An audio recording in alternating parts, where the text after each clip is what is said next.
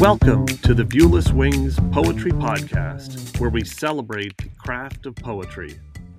Each week, we feature interviews with incredible poets and artists, including Olivia Gatwood and A.E. Stallings, and original poetry read by the authors. I'm your host, James Moorhead, Poet Laureate of Dublin, California, and author of Canvas and Portraits of Red and Gray. Stelios Mormoris is a resident of Boston and Martha's Vineyard, Massachusetts, and formerly lived in Paris most of his life, working as an executive in the beauty industry. Stelios is currently Chief Executive Officer of Scent Beauty Incorporated. He studied architecture at Princeton University, where he received his BA, and received his MBA from INSEAD in Fontainebleau, France. He has held positions on the boards of the French Cultural Center of Boston, ACT UP, Historic New England, and the Fragrance Foundation. Stelios is also a contemporary artist specializing in abstract oil painting. His interests range from rugby to sailing to gardening, while continuing his passion for reading and writing poetry. The Oculus is his debut collection of poetry. Stelios, welcome to the Viewless Wings Poetry Podcast. Thank you so much, James. It's great to be here. As you know, I'm at the Reform Club in London in a drawing room somewhere, and this is a place I think is well known for being the on-site location for Downton Abbey, among other things, which I guess is its own form of poetry. But I'm very happy to be here. It's now around probably 7 p.m. here, and pouring rain outside, of course. And I made it here to join your podcast, so very happy to be here. Yes, you have a wonderful location and backdrop, and for those, since this is a podcast and it's audio, you have to imagine an appropriately Downton Abbey library setting. It's very, very appropriate for a literature podcast. So before talking about the Oculus, when did you first discover poetry, and what do you love about the art form? So I actually first discovered poetry when I was a teenager, and my mother, Margarita Zidis, was her maiden name. She left on my bed, I think when I was 13 years old, Khalil Gibran's The Prophet. And she just left it on my bed, presumably for me to read. And then I read it on my own. And then, days later, she asked me what I thought of it. And it was interesting, but it was sort of my first, I think, introduction to literature. And it was a very deep message. This is the time, by the way, of all the 1960s social turbulence, civil rights movement, Vietnam War. And I think she was just trying to teach me that, not only read what I'm given in school, but to go out on my own and start reading. So that was, I'd say, my first inspiration, if you will, to read. And then afterwards, I started discovering poets in the local library, famous poets like Robert Frost and, William Butler Yeats, and like learning the classics. And I was, I think, always fascinated by the beauty of the English language and how much it could evoke or wake the imagination and just the clever ways in which, language has a kind of heightened, elevated sense in the form of poetry. Absolutely. That's a beautiful way to be introduced to poetry as an art form. So how do you shape an idea into a poem? How do your poems tend to start, and what feedback do you rely on during the revision and editing process? Perhaps to ground this in something specific, use your poem, The Trolley, as an example to draw from for going through this process from idea to a poem that you feel is publishing worthy. Sure. Sometimes the beginning part of the question I can answer. It's very mysterious, actually, how a poem comes to fruition. Sometimes it's from a line of poetry that somehow enters my mind and is like a musical form that I expound on. Sometimes I plan a poem around a concept, around an idea, and then force myself to write about it, even if it feels unnatural.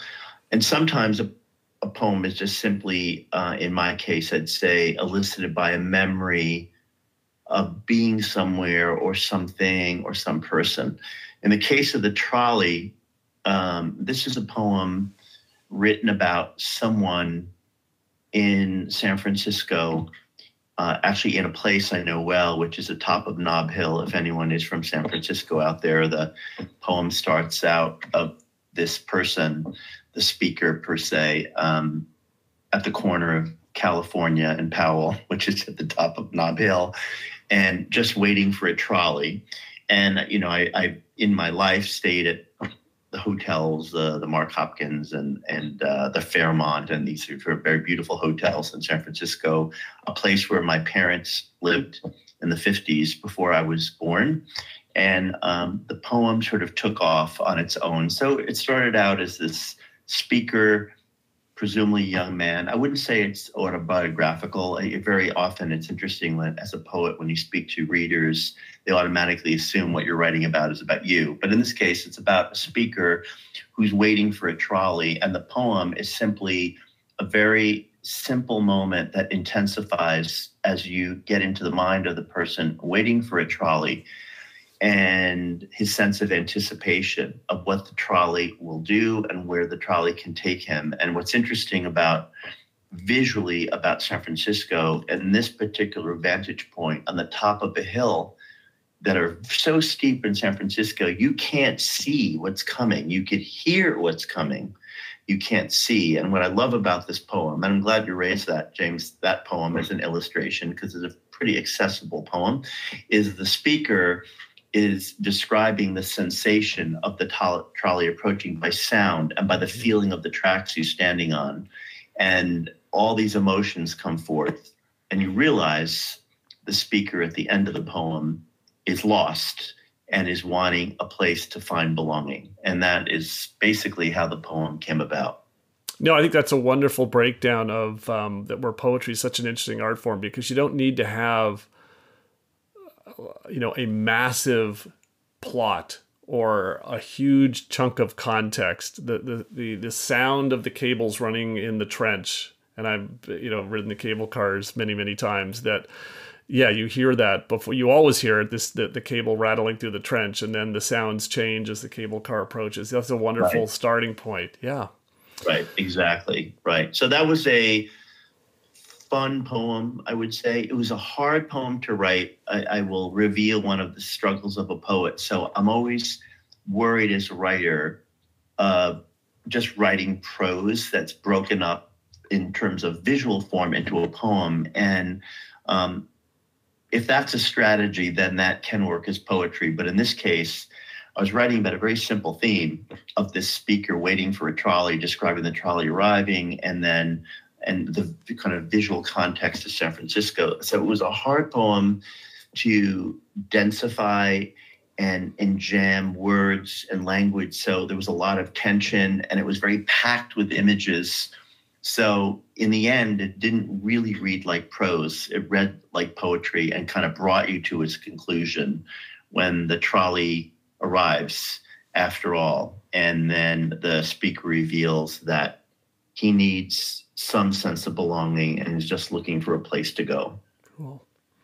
Well, building on that, several of the poems in this collection have visceral elements.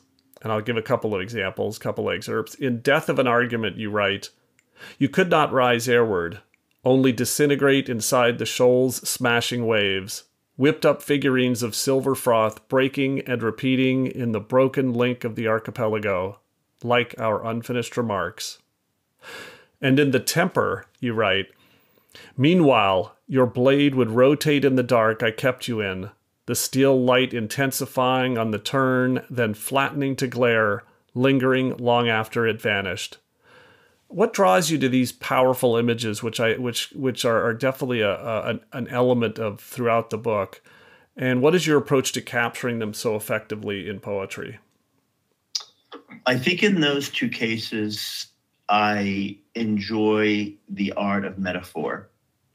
So somehow I push my imagination and linguistic construction to visualize something and then ask myself, what does the visualization really mean? So in the case of Death of an Argument, the description of these sort of waves hitting these rocks and dissolving and breaking is a metaphor for an argument between two people who are intimate with each other, and how in the crashing of the waves and the dissolution of the foam and this sort of the broken link of the archipelago and all this sort of destruction and renewal, I liken to an endless argument. And actually, it's ironic, I think, now that I'm speaking about it, that I call the poem Death of an Argument, because in fact, I think the death never happened. I think the argument's eternal. I should have retitled it Eternal Argument. But that metaphorical kind of indulgence, I would call it. And I think in the temper, it was another, I think the word's called conceit, literary word, this long kind of almost exaggerated metaphor of, in that case, a speaker speaking to his temper as if it's a separate person. Mm-hmm. And what I find cool about that poem is that it's just a sort of crazy speaker speaking to his temper and realizing the temper has a mind of its own that he can almost detach from. And the ending lines that you described were really also metaphorical about the fact that the temper has a life of its own. And if you're aware of that, you can more or less control it, which is what the speaker is doing. And the reference there to the knife turning and the glare on the knife being kind of this like repressed anger, which is exemplified by this person's own temper. No, I love that idea and image of the temper being a separate thing that can get out of control, that you then have the ability to control because it's a separate entity. That's right. That's great. Yeah, exactly. So you also write beautifully about your mother in several of the poems, including The Apron, which you'll read later. How do you balance being true to the poetry and true to the people you're close to when crafting a poem? Yeah, very good question. So in this, just as of a preface statement, it was, I think, a risk to write something so personalized to sort of start my, let's call it, poetry career in writing. And I decided, in the case of my mother, Margaret, it was her name, to kind of create these narratives around her. Of course, the truth is much more boring than art. So nothing is actually perfectly true. And all poets, create a mural, if you will, that's much more beautiful than probably the reality of what they have experienced or described. But that said, I think in the case of the third section of the book called Verdicts, whose theme, the common theme, is around my mother. Was a very creative person, very mystical person. The person who introduced me to poetry, which, by the way, was the genesis for this idea of, dedicating the book to her and writing this third section, more or less around her. But it's always an imperfect art. But in those poems, I would say in that group of poems, I was capturing a lot of the pathos of my mother and things I experienced with her, always making it rooted in the visual, actually not in the emotional. And I was very conscious of not creating sentimental poems that were about, self-pity or about heartbreak and so forth, but let the visual description carry the weight of any emotion that was occurring, which I think made the poems much more resonant and successful than, a lot of poetry, which could be, overly sentimental and in the end, not really able to communicate to a large readership. So how do you approach form in your poetry? Do you start a poem having an idea of the form it will take, or does that emerge later? Oh, I love this question. Well, I would say that, and Christina Marie Darling, the wonderful editor-in-chief of Tupelo Press and Tupelo Quarterly, she described me as a neoclassic poet, which I suppose is an allusion to my sense of structure and form in a poem. But I am guilty of being, I think, a very aesthetic poet. So I not only approach my work in terms of the beauty of the music, I think, and my sense of the rhyme and meter in a poem. And I am experimental in that I certainly love free verse, but most of my poems are structured visually on the page in terms of the stanza blocks, the length of the line. I aim for a certain like aesthetic harmony and clustering stanzas in a certain way. And if you look through the book, I think most of them are calculated. They're not just sort of thrown on the page. Some are deliberately free form, and some are clustered visually, and some even go so far as using rhyme and meter, which I've heard is like completely out of vogue these days. Unless you, well, I interviewed A. Stallings earlier this year, and she talked about that actually, and I think it's I think there's a way to be modern and also incorporate received forms. And but yes, for some reason these things come in cycles. It's definitely in cycles. Yeah, I read, by the way, just as an anecdote, when I've submitted poems to literary reviews, you see sometimes, do not submit rhyme poems. Absolutely not. Absolutely not. Now, I realize why a literary review may say that, because they may receive some very bad rhyme poems that are just awful. I get that. But I do believe in the beauty of form. And I think it can express itself in many different ways. So I do sometimes approach a poem and say, I'm going to write a sonnet, or I'm going to write a villanelle, or I'll write a version of a sonnet. Or, in the case of Zeus, a poem I'll read later, it's actually a series of couplets and it's rhymed. And in that case, I was careful to balance the rhymes or nuance the rhymes so the rhyme didn't overpower the content you were reading, but you use half rhyme and kind of alternating rhymes. So I do believe, in my case, I find a lot of pleasure in constructing poetry around a certain amount of form. And very often the form is related to the content. And that's usually how I approach writing. Yeah, I think that there's a way to use form that you only see it on the third or fourth read. Carmine DiBiase, who I interviewed early in the podcast, he has wrote a series of Shakespeare-inspired sestinas, and a sestina is an incredibly challenging form, but you wouldn't even know it was a sestina until you read it several times. It's not right in your face. So yeah, I agree. I think there's a way to do it that doesn't scream out, I'm a rhyming poem. Right. You also incorporate place into your poetry, from Kaki Beach to tourist Paris to Corrida. Corrida, by the way, is one of my favorite poems in the book, with, again, very rich imagery. One example from Corrida. The pregnant Caesura arrives. The toreador marches away from the crumpled bull. How do you, when you're traveling the world, are you always on the lookout for poetic inspiration now that that plays a role in many of your poems, and or are you actually consciously traveling for inspiration, or are you just looking for inspiration while you're traveling? Well, it's a really interesting question. So the Confession, Corrida, was written probably in 1998 after I had visited Spain. And I wrote this poem, which is very, by the way, disjointed visually on the page, and, a description of this bullfight, and it was very visually intense. It was like beautiful and horrific at the same time.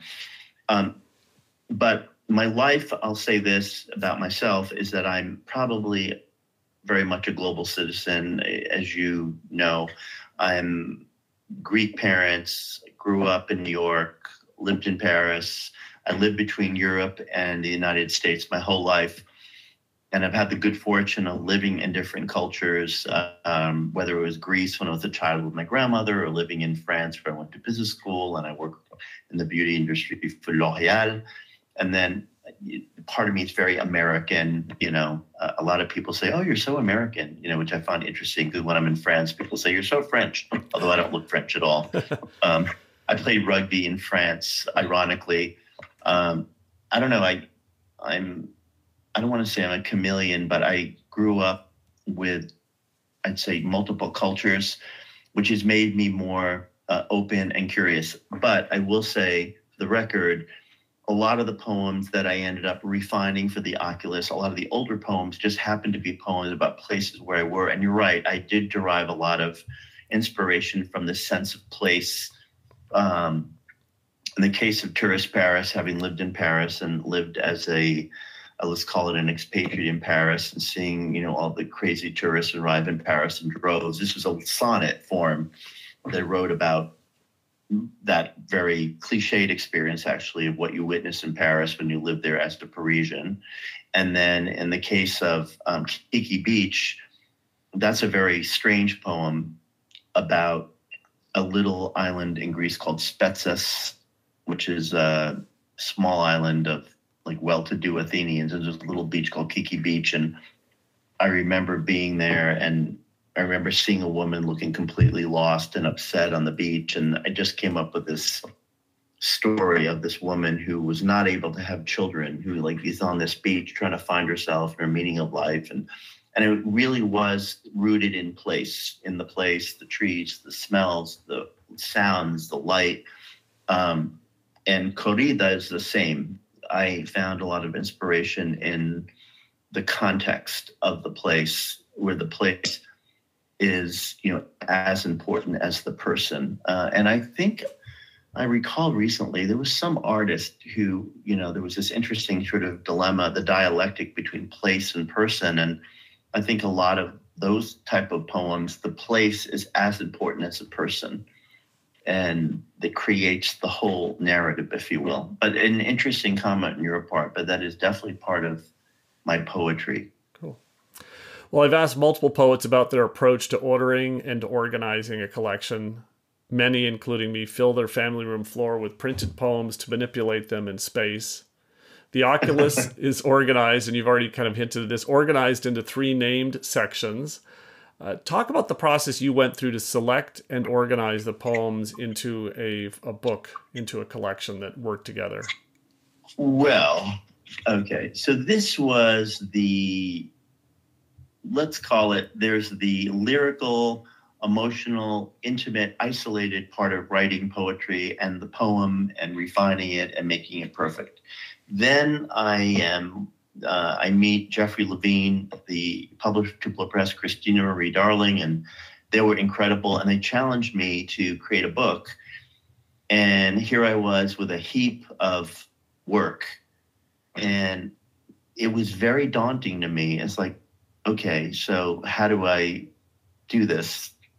And I don't think there was any logic. But then I started, maybe the logical process. Well, this is not a great poem, and this one is a good poem, and this one's less good. And then you're left with a subset of your work. And then I asked myself, how do I create a book? And then Christina and other people mentioned this to me. Even my professor at Princeton, Maxine Cumin, very famous poet, talked about this narrative arc. And I was asking myself, how do I organize the poems in an order and cluster it in a way where I'm creating an arc that brings you from the beginning of the book to the end of the book? And I started coming up with sections. The first section is called Sentries, which are kind of poems alerting you to danger or things that can go wrong in life or things that can go right, smaller poems. And then the middle section, Orioles, is about light, and it related to the theme of the Oculus. And those poems are mostly about places I've been to, the world, more the poems we were just talking about, tourist Paris and Corrida and so forth. And then the last section is Verdicts, which converges on the theme of memory and my mother and the way memory shifts, and I see the past through the eyes of the present. So there was a lot of thought that went into that, and there was a lot of editing. And fortunately, I had people to speak to who were kind of brutal, saying, don't do this, do this. And, there was always these kind of intellectual debates. What do I keep? What don't I keep? But it was one of the hardest things I've ever done. Cool. Well, a couple more questions before I hand the mic over to you to read from the Oculus. As a first-time author of a poetry collection, when did you know, and it sounds like you got some feedback that nudged you in this direction, but when did you know you had a collection that was ready to be a published book?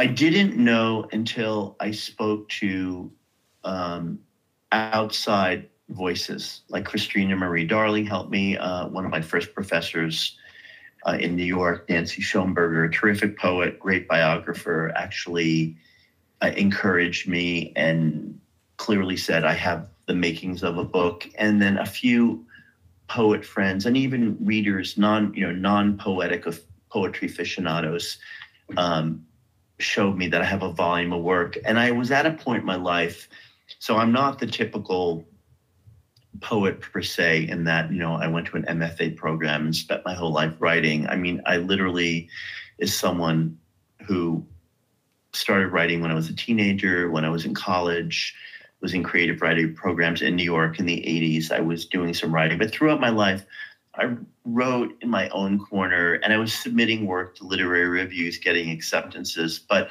I had another life as a businessman, CEO of a company, athlete, doing many different things outside of the world of writing. And I just didn't focus on it. And it was actually during COVID that everything stopped. And I was at my home in Martha's Vineyard with the wind blowing and the leaves blowing and alone and there's no food. And I was focused on writing and creating a book. And I think it was at that point, I just had the urge to express myself with a complete body of work, and I made it happen. I can completely relate to that because I first started writing poetry when I was in 10th grade, wrote sporadically, kind of published to the web a little bit. And it was really just something I did for myself, shared with family. And then the pandemic kicked me into creative high gear, particularly the stress of the pandemic. And yeah, that's when a friend of mine said, hey, you should write a lot more poetry. And I just felt that I now had critical mass to create a book. So yes, I think there's a number of books that were triggered by the pandemic disruption. Right? Yeah, you did the right thing. I mean, better to write poetry than, smoke cigarettes or God knows what, gain 40 pounds. Absolutely. When I couldn't sleep in the middle of the night during the peak pandemic stress, I would just write until I got sleepy. And I now the problem is I'm sleeping a lot better. So I have to really carve time out of the day. Yeah, that's good. So before I pass the mic to you, what advice do you have for poets dreaming of having a poem selected for publication? My advice would be write a poem that comes from a place of truth as to what you're writing about, who you are. It doesn't have to be about you. It doesn't have to be autobiographical, by the way. But when I mean a place of truth, that the poem really has things to say, and it's extremely authentic. And I do believe in craft, and it's crafted well, and it is economical, and it's powerful, and uses active verbs, and is not overly complicated. I do also believe really good poetry communicates, and on some level is very clear, even if it's clear after 10 readings. And I think that's hard to do. Part of me thinks that really good poetry is not selfish. It's very generous to the reader, and it's more about communicating what's in the great depths of the imagination to someone with such clarity that they're moved by what you're thinking and writing. And I think, and of course I support any poet of any kind, who is actually writing, because it's such a beautiful art form. And I just think it elevates humanity that poetry exists at all. Beautiful, a beautiful way to transition. And I'm now going to hand the mic over to you to read selections from the Oculus. So I'm going to read a poem called Zeus. And this is a poem that is a series of rhyme couplets, which I mentioned for those who can't see the poem. And it's a poem about, you'll discover, a dog. And it's a poem actually about companionship. Zeus, you master the trick of loving obliquely, my nimble, thick, sable-coated buddy, and present the ball with a shrill Sheba cry, then repel my call to drop. Still we comply with our rules in tandem, how I follow the wagging of your coiled tail, whose tuned metronome to sense of bones decaying quickens without fail. How helplessly your fan, I take in the long spans of your run, stitching time, which becomes serpentine hunts and tangles of vine, their own realm of pantomime. You, in turn, curl at my feet when I read or shave or eat, neatly in a ball.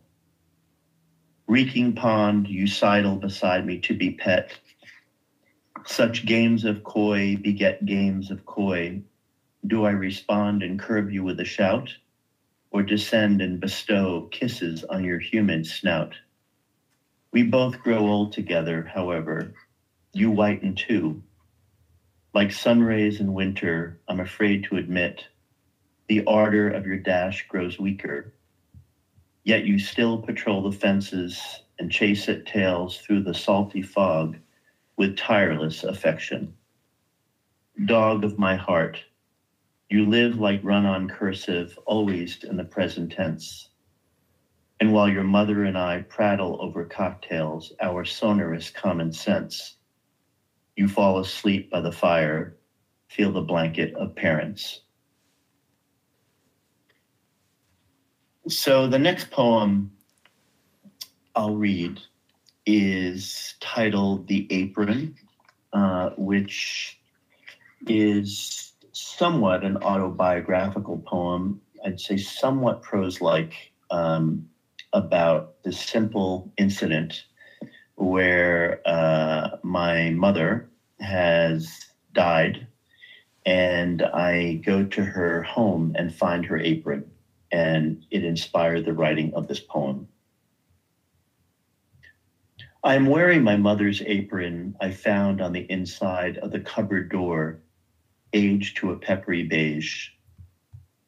The shock of it hanging on a nail, slump-shouldered, as if she had just slipped out in a rush to die as she was making stewed lamb and greasy potatoes and crispy phyllo rudders through me. She likely left the candles burning on the perfectly set table, tines of forks glinting like the tiny knots of silver crosses sewn into the bishop's robe that would one day cordon her rose-sprinkled grave. Now at her seat at the head of the table preside shakers of rice coupled like dolls and bowls of rubber grapes. I tie the belt loop around my broadening waist, filling out her form to prepare the meal she never finished. I pat down the crumpled lap of shorn linen, marked by raised red embroidery of the word mom and script. Cheap sentiment, yes, but I ride a passing longing, feeling the soft edge of the page she thumbed as I decipher a recipe for lemon soup she wrote in pencil, smudged to a sheen, marred by a few dry stains.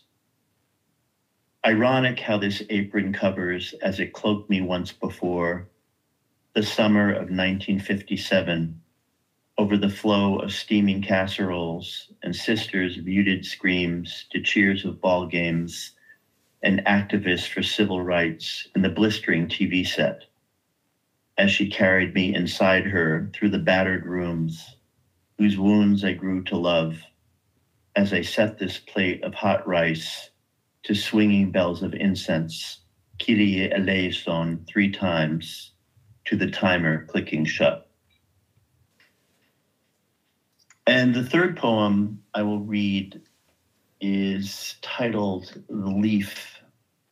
And this is a poem that is a long conceit, or I would call it an exaggerated metaphor about a meditation on a couple that's having difficulty being together and the struggle to be connected.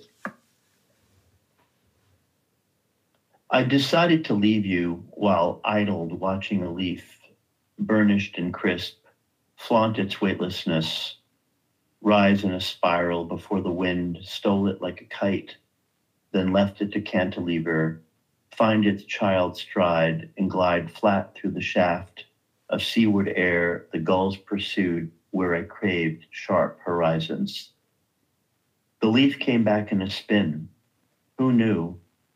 Our dog, Zoe, craned her neck to follow its descent like the swirls on the cornet of a seashell or nosedive of a plane. She also spun a circle. I could not share her euphoria, mind you, eyeing the leaf like an ember resigned before its spark extinguished sink. It turned out the leaf was ordinary, serrated symmetrically on each side, cradling me back to boredom.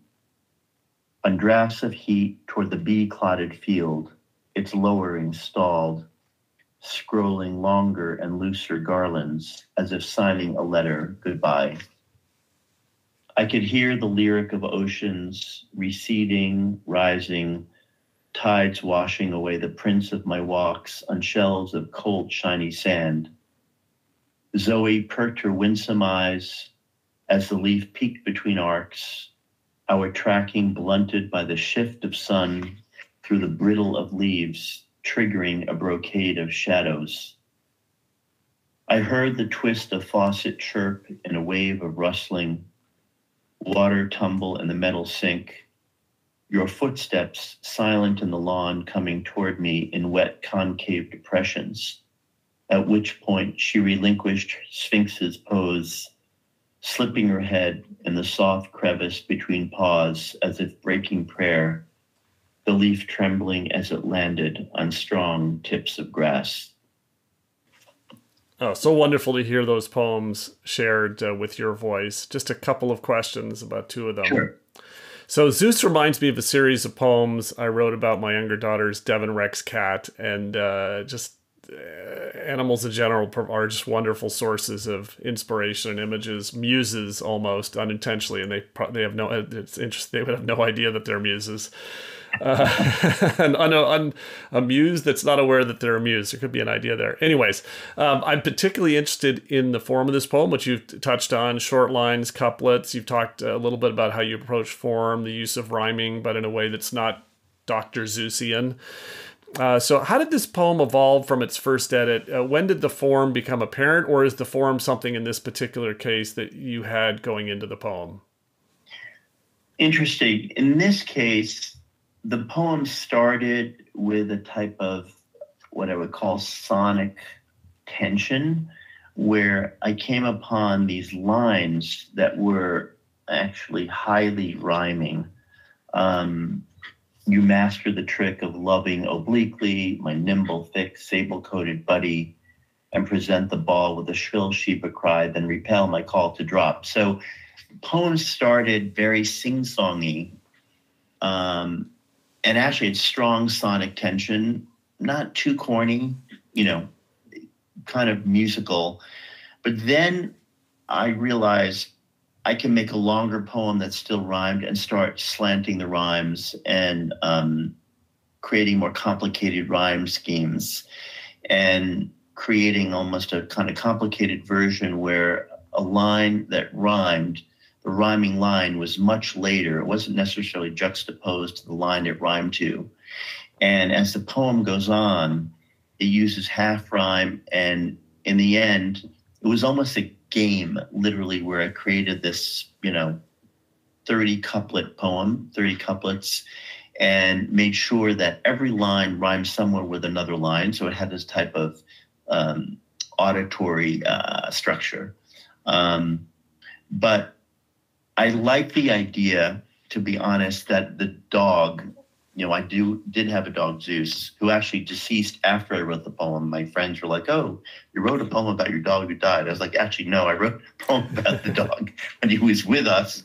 But what I like about that poem is that I think the subject of a dog that someone's close to merits a type of familiar poetic form, not a complicated one that is somewhat accessible and sort of fun to read to an audience. So that's how that poem structure came about. Cool. Well, The Apron is such a beautiful poem. I'm really glad you chose to read it.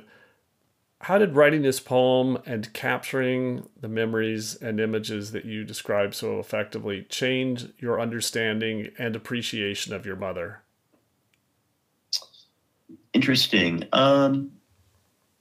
So I realized that in writing the poem, I realized, I suppose, the depth of loss of losing one's mother, and that occurs to so many different people. What I realized was, I think in life, when there's a weight of some emotion, let's say the loss of one's mother or the loss of anything dear to someone or whatever it may be, that talking about it, writing about it, they call it therapy. It somehow gives you control over the emotion. I think in this case for the apron, I was first focused on the memories, of the loss of my mother at the time. I mean, not a tragedy, certainly. She had a great life and just part of my life. But what was interesting was, I think as a poet, I wanted to concentrate the description of the apron so intensely that it almost became non-sentimental, and it was almost detach myself from probably very emotional, sentimental words.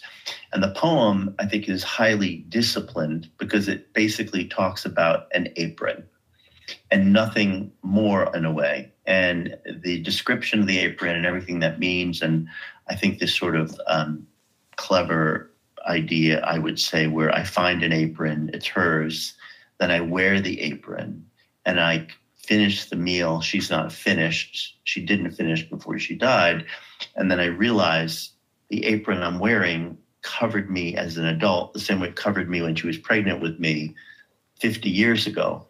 And I came upon that sort of poetic device of repetition, things coming full circle. And I think to answer your question more specifically, I think what I learned from this is, of course, my mother was dear to me, but that the poem can transcend actually just the pure emotion of my mother and in and of itself work as an object. And in the end, the poem is really about what an apron means and what it can mean more than about my actual mother. And that's where I think good poetry transcends emotion and can work as an object in and of itself that is inspiring. Yeah, it leaves itself open also to people interpreting it in different ways that they relate to, and it's not so constrained to your specific emotion or ideas that it loses that ability to be expansive. So I think that's a wonderful example. Yeah. And James, that's a good point. And what I alludes to this thinking I always had about generosity, I think a generous poet will not write necessarily about themselves and how they feel. And then because all that is a form of diary or a form of self-therapy or a form of, evacuating some stress or some euphoria, whatever it may be. I think a poem, you're right, in the end, can reach out and work as a body of language that someone can project into what they need. And I think that's the most generous type of poem. Wonderful. Well, finally, what are you working on now? Well, I'm pleased to announce that Tupelo Press will publish my second book called Perishable, which is written. That was having another child, like within the 9-month gestation period. I had two children. The Oculus, which is actually launching on October 20th on Amazon and independent bookstores, and Perishable is another different type of book that will come out next year in 23, which I'm excited about. So I'm now at a point, James, where I don't want to write because I fear I feel like if I start writing, I'll go down the vortex of writing, and I think I need a little break. And I'm working on just getting out there. Doing this podcast is terrific because I'm able to reach out to the community and just share with readers and writers what I've written, and that's really what I want to focus on now. Makes sense. Yeah, I think that's something. I'm trying to remember which one of the interviews I did. There's writing poetry, and then there's the business or poetry business. That's all the things you need to do to help connect people with what you've written. And it is, except for lightning in a bottle, which is extremely rare. whether it's a business or a product or a poetry collection, you have to help connect the audience to it. And that's a super important thing that poets, for whom that getting their poems in front of as many people as possible is an important element of it. You have to make it happen. So I totally agree. Yeah, you're right. So it's so I'm very excited. I want to thank you for inviting me to your podcast. I loved your insights and questions, and it's been fun meeting you. And amazing, the time zone difference, right? You're in Los Angeles, I think. I'm in the San Francisco Bay Area, actually. Yeah, Bay Area. Yeah. San Francisco. I'm in London. So amazing, the technology has connected us this way. Amazing, yes. So I want to thank you so much, Stelios, for sharing your poetry, the Oculus, and your voice on the Viewless Wings Poetry Podcast today.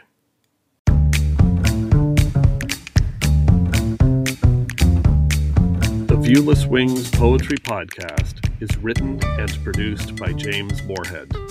You can follow me on Twitter at Dublin Ranch, subscribe to the Viewless Wings Poetry Podcast, and follow us on viewlesswings.com or on Instagram at viewlesswings.